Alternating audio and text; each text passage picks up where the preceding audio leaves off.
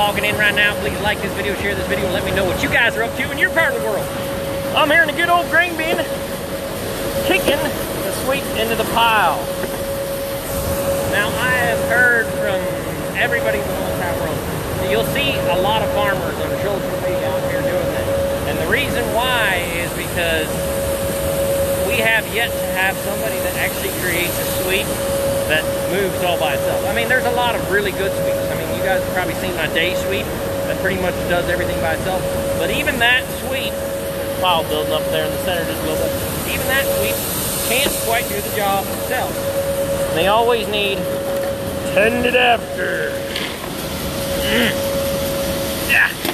Sorry about the focus on here. You try to get it to focus again. Come on.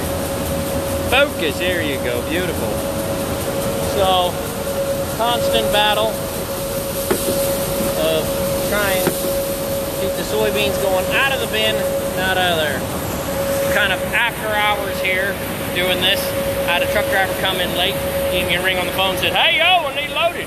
Or else he's got to go a whole way back home again. So, came back, getting loaded up. All your soybean pods, come on, camera. Focus. There we go.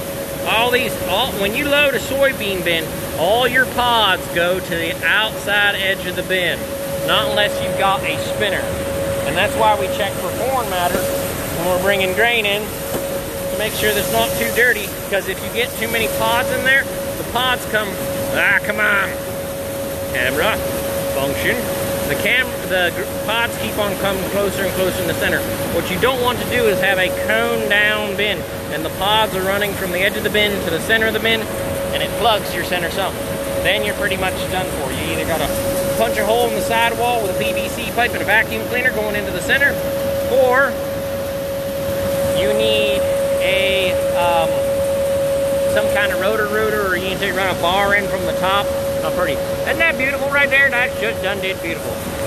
So, or too long, guys, we're gonna have to shut this down. I'm gonna have to be running, flying over augers underneath augers, 2 switches, shutting them off as quick as possible so it doesn't run out over the edge of the truck, because they ain't got nobody here to help me.